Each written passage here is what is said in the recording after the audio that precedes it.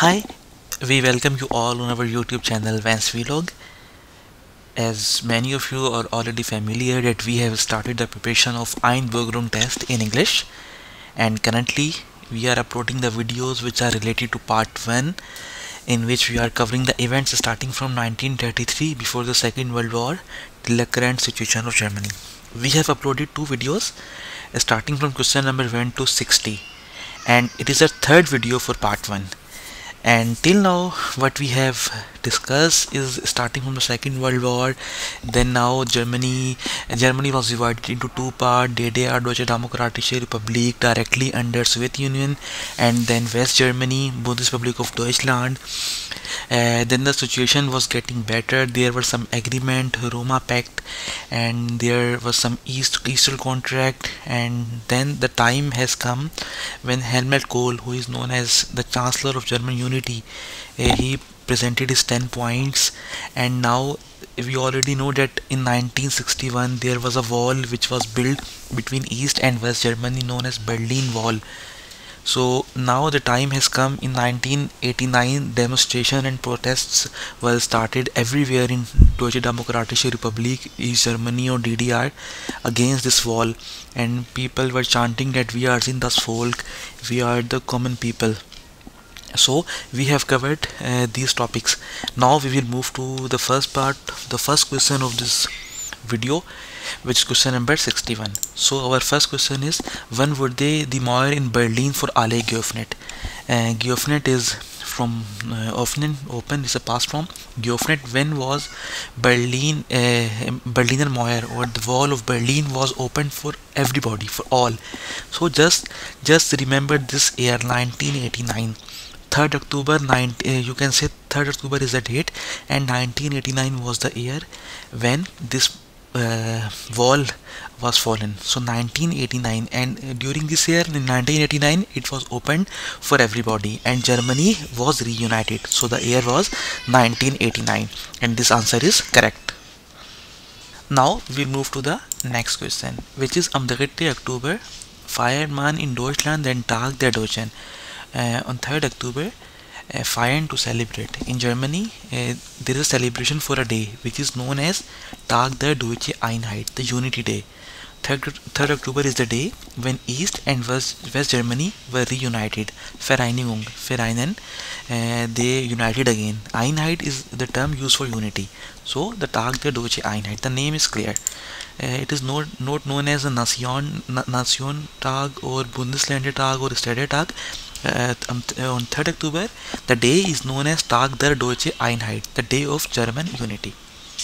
Let's move to the next question, which is warum nennt man die Zeit im Herbst 1989 in der DDR die Wende?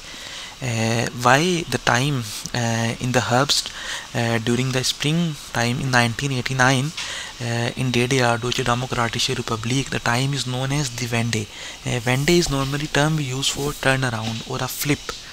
Why this term in DDR, Deutsche Demokratische Republik, which was a part of Soviet Union, why the time of Herbst in 1989 is known as die Wende, the flip?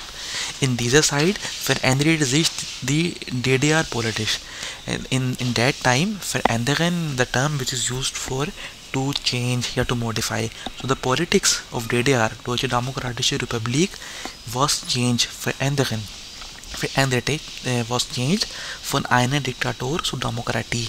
This answer is correct. We know Soviet Union was a dictatorship regime, and in DDR, Deutsche Demokratische Republik, which was directly under the influence of Soviet Union, there was a dictatorship. And when this Berlin Wall was fallen down and East and West Germany reunited, so DDR was a part of Germany, Bundesrepublik of Deutschland, and in Germany we had democracy. Still we have democracy. So then this DDR was changed, was when they turn around from a dictatorship to a democracy. Note for ein liberal Marktwirtschaft to Sozialismus. We know that in DDR we had Planwirtschaft. Note the liberal Marktwirtschaft. This answer is not correct. We already know in DDR we had the economic system which was Planwirtschaft. Von einer Monarchie zu Sozialdemokratie, like DDR was changed from monarchy means kingdom, to social democracy. Germany is a social democratic system, that is clear, but in DDR we don't have monarchy or kingdom, we had dictatorship at that time. So this answer is also not correct. When einem Religion start, so einem communism start, they are saying that it was changed from a religious state to a communist state. This answer is also not correct. It was changed from dictatorship to a democracy, and this answer is correct. So we will move to the next question. Welche der folgenden Auflistungen enthalten nur Bundesländer, die zum Gebiet der früheren DDR gehörten? They are asking us from the following Auflistungen mean from the following listings. They have provided some list. Enthalten is a verb used for to contain. So which of the following list contain Auflistungen list? Enthalten contain nur Bundesländer, only those German states, die zum Gebiet der früheren DDR gehörten, which were previously was a part of Deutsche Demokratische Republik. As I told you, this DDR or East Germany, Deutsche Demokratische Republik, was under the influence of Soviet Union, and there were 5 German states who were a part of DDR. Then when this Berliner Wall was fallen down and East Germany became part of West Germany, and the Bundesrepublik of Deutschland, like they became a part of Bundesrepublik of Deutschland, then actually there were 5 states which is still today known as the eastern state or eastern part of Germany. So those 5 states were there who became a part of West Germany. So 5 states which were in DDR, we have to answer that. Was that Niedersachsen, Nordrhein-Westphalia, Hessen? We know Nordrhein-Westphalia and Hessen, they are northern side of Germany or southern side of middle Germany. These were not in the part of DDR. Mecklenburg-Vorpommern, Brandenburg, Sachsen-Anhalt and Thuringia. These all are known as the eastern states of Germany, and this answer is correct. Note the Bayern or Baden, these are the southern states of Germany. Note Rhineland-Pfalz, even note Hessen or Niedersachsen. Sachsen is correct answer. Sachsen was a part of that. Brandenburg even was a part of East Germany, you can say, or Thuringia as well, DDR. But note Hessen. So only the second option. Just remember these 5 states. This question is very important. One like we in the upcoming question will be related to these 5 states. Just remember these 5 states, and then in exam normally we have 1 to 2 questions about the states which were a part of DDR. So Mecklenburg-Vorpommern, Brandenburg, Sachsen-Anhalt and Thuringia. These were the 5 states. I will quickly explain, I will tell you the capitals of these as well. Mecklenburg-Vorpommern was a part of DDR and the capital is known as Schwerin. Then we have Brandenburg, which is near Berlin, and the capital of Brandenburg was Potsdam. Then Sachsen is also in eastern Germany, was a part of DDR. The capital is Dresden. The Sachsen-Anhalt is also an eastern state in Germany, and the capital is Magdeburg. For Thuringia, the capital is Erfurt. Just remember these 5 names. Upcoming question will also be related to these states. These states are really important. Known as Eastern Germany, was a part of DDR, Deutsche Demokratische Republik, or East Germany, and now they are known as the Eastern states of Germany. So these were the 5 states. Now the next question is, welche heutige deutsche Bundesland gehörte früher zum Gebiet DDR? They are asking which state was a part of DDR. Note Bayern, we know. Note Niedersachsen, note Baden-Württemberg. Sachsen was a part of Deutsche Demokratische Republik. Capital was for Sachsen, we know, was Dresden. So this is the correct answer. Again the same question, which state from the current Germany, Bundesrepublik of Deutschland, Deutsche Bundesland, was a part of East Germany, or you can say Deutsche Demokratische Republik, DDR. We know Thuringia, not Hessen, Bayern or Bremen. Thuringen, the capital is Erfurt. This answer is correct. Again the same question, which state was a part of, it was not Hessen, even not Schleswig-Holstein.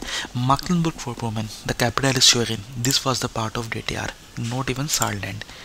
Again the same question, which German state was a part of DDR? It was not Hessen, it was not North Rhine-Westphalia, not Saarland, but Sachsen-Anhalt. The capital is Magdeburg. The next question is again the same, which was the state which was a part of DDR, Deutsche Demokratische Republik, or East Germany? Nordbayern, Nordsaarland, Nordhessen, Brandenburg. The capital is Potsdam. This answer is correct.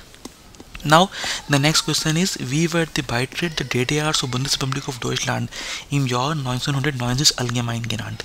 Like when Germany, East Germany became a part of West Germany, DDR became a part of Bundesrepublik of Deutschland. How is Beitritt? Beitritt means rejoining, entrance is known as NATO Osterweiterung, like the NATO eastern extension. The east side came into NATO. This answer is not correct. It is related to Germany only, not even related to European Union, not related to NATO. It is related to Deutsche Wiedervereinigung. Wiedervereinigung is a term we use for wieder again, Vereinigung to unite. So it was reunion of two different countries, East Germany and West Germany.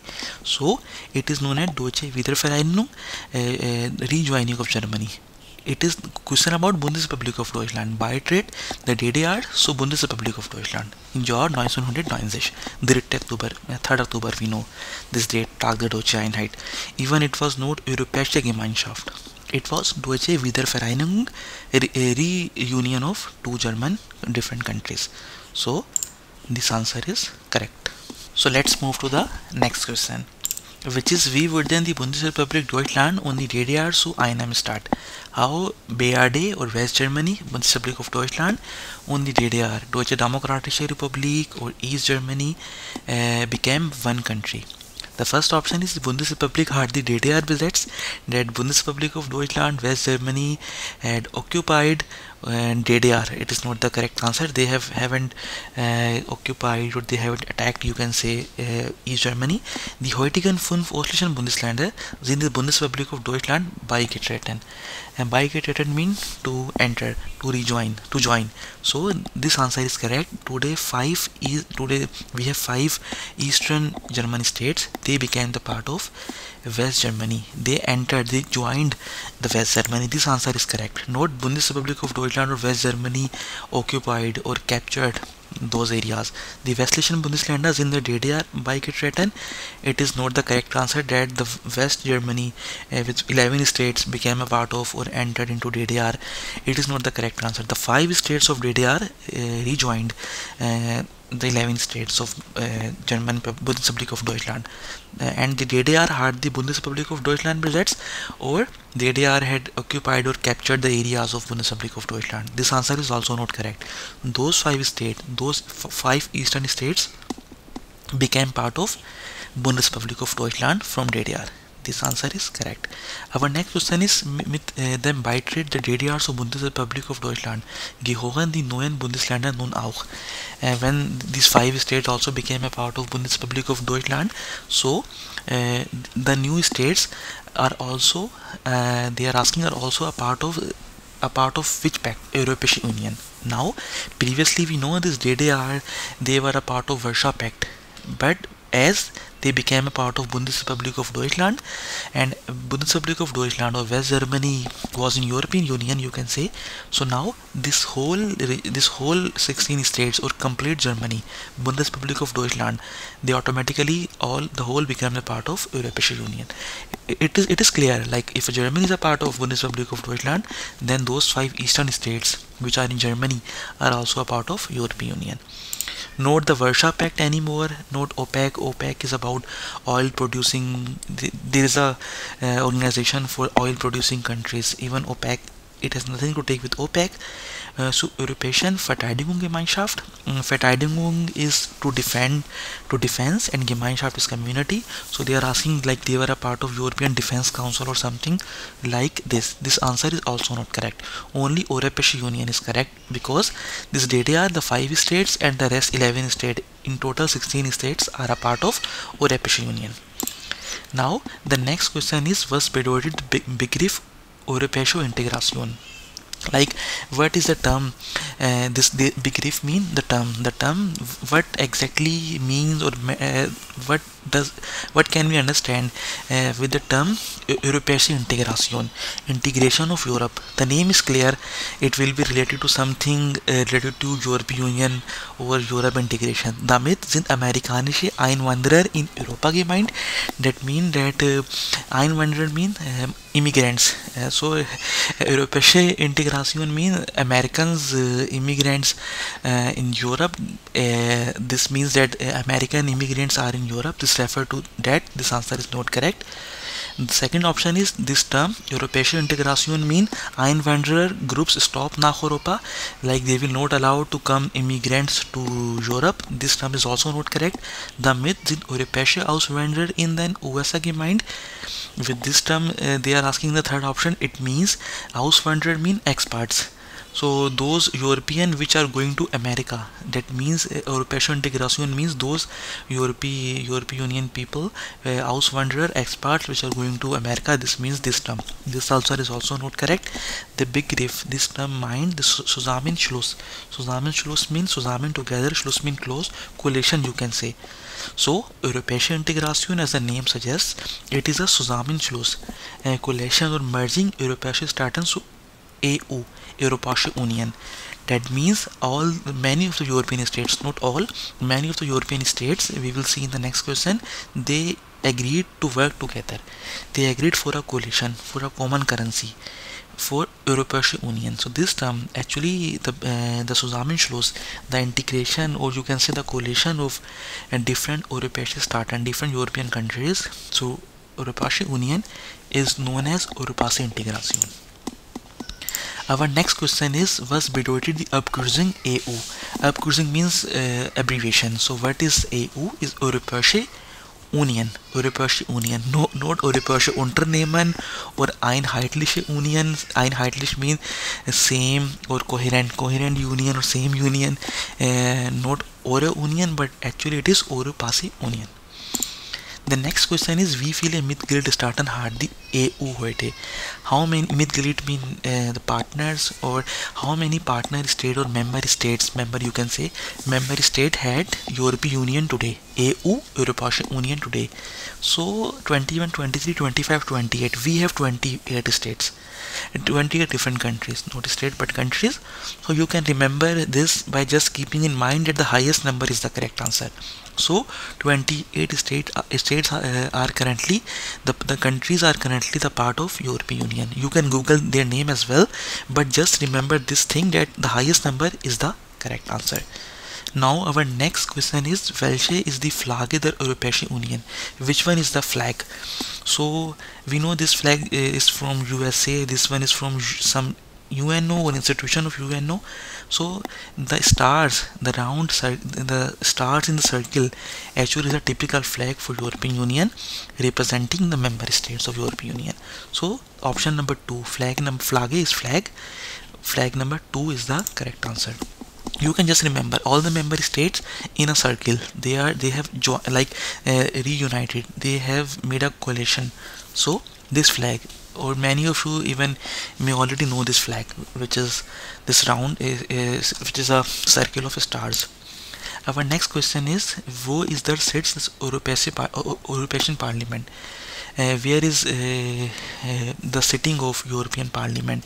Is it in London, Paris, Berlin, or Strasbourg? Actually it's in 3 different cities, Strasbourg and Brussels, and the other one is Luxembourg. Whenever you have a chance to go any of these 3 cities, just visit European Parliament. Maybe you can attend some virtual session over there, and it is really informative. I have attended it once. So if you go there, just try to, it's free normally, or even I think it will cost now, I am not sure, maybe around 10 euros, but it's worth attending. So Strasbourg actually is a city where we have the sitting of European Parliament. An welchen Orten arbeitet das Europäische Parlament? Where they work, this European Parliament, in which places actually they work? Paris, London, Den Haag, no, these all 3 are wrong. Strasbourg, Luxembourg and Brussels. This answer is correct. Not in Roma, Bern or Wien, Bonn, Zurich, and Milan is also not correct. These just remember these three cities where we have the buildings or the sittings of European Parliament.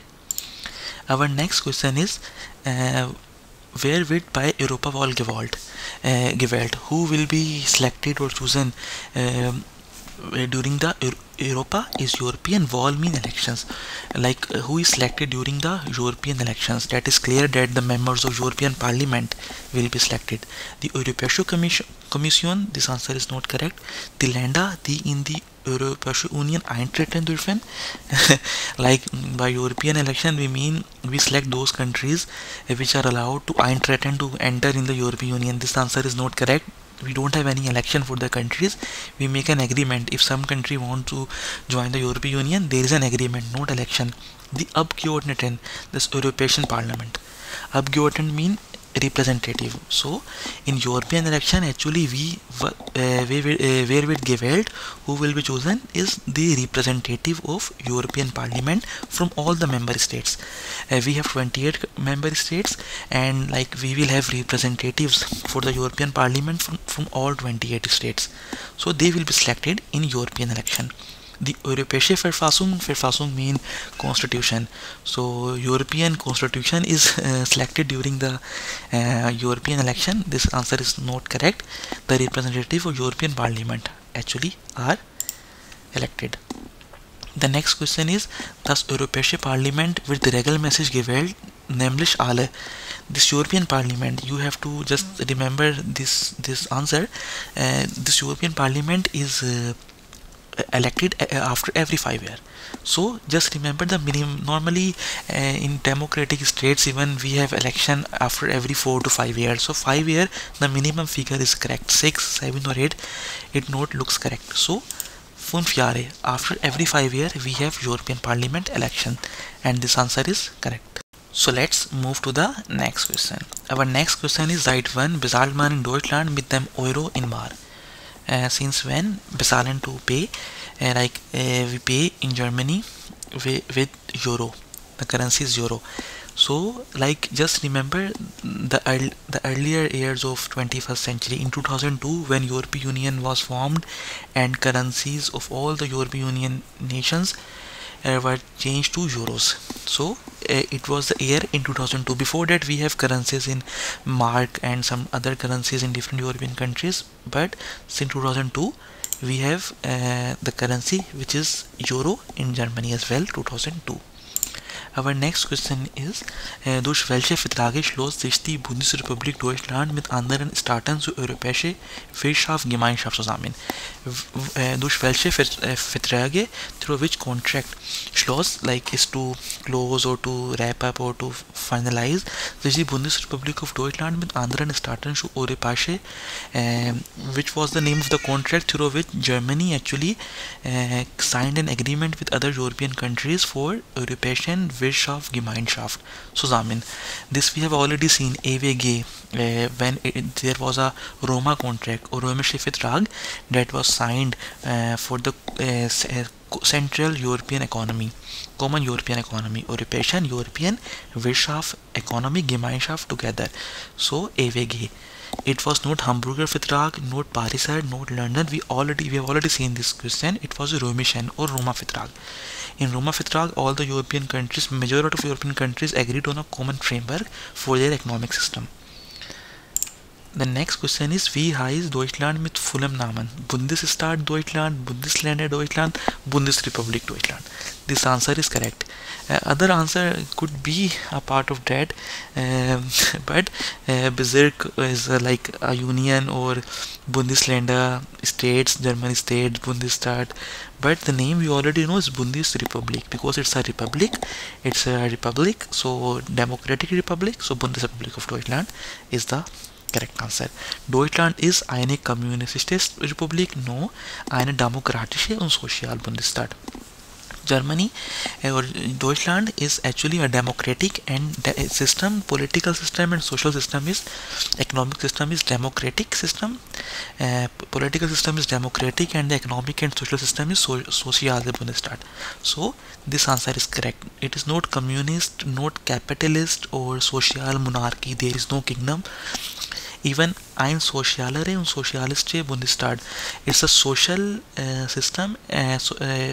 Political system is social and economic system is also social. This answer is not correct. We know in Bundesland, in Deutschland, we have democracy and economic system is Sozialmarktwirtschaft. So we have already seen this question. This answer is correct. Next question is the Bundesrepublik of Deutschland is heute gegliedert in. Like they are asking today, Germany is gliedert is to structure, to group, to divide. Germany is divided into vier Besatzungszonen, four occupied regions. This we know that was from the time starting from the starting from the end of Second World War, when Germany was occupied by four different allied forces: France, Great Britannia, United Kingdom, USA, and Soviet Union. So, but today Germany is divided not into Besatzungszonen and not into East Germany or West Germany. It was through the Berliner Wall since till 1989, but no more. After 1989, the Germany is Bundesrepublik of Deutschland. We don't have two different countries, Oststaat, East or West Germany. Or 16 Kantonen, that mean this is also a term which is used for like 16 is somehow correct, because in Germany we have 16 states. Like they are just trying to confuse us through this option that it is 16 cantons is related to also a system, political system in which 16 different cantonments or 16 different regions are just living together with the confederation. This answer is also not correct. Germany is divided into a Bund, that means a federation.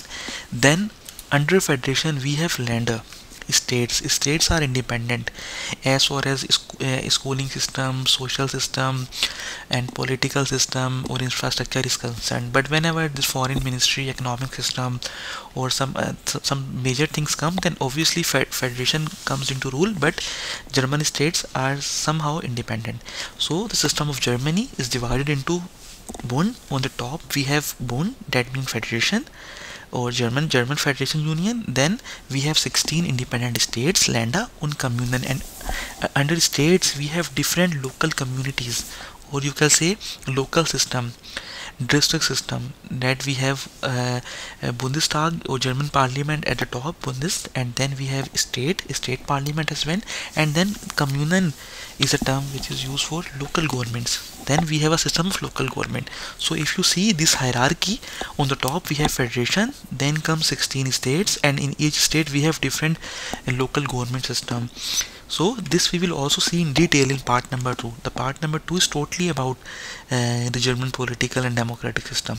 But for time being, just remember these three terms. Germany is actually structured as Bund, Länder und Kommunen. Our next question is, welche ist das Wappen der Bundesrepublik Deutschland? Wappen, you know, Wappen is a term we use for emblem or symbol. What is the national symbol for Germany? This one we know was earlier from DDR, Deutsche Demokratische Republik. Those who are already familiar with Germany, they know that this Adler, this eagle actually, is a national symbol of Germany.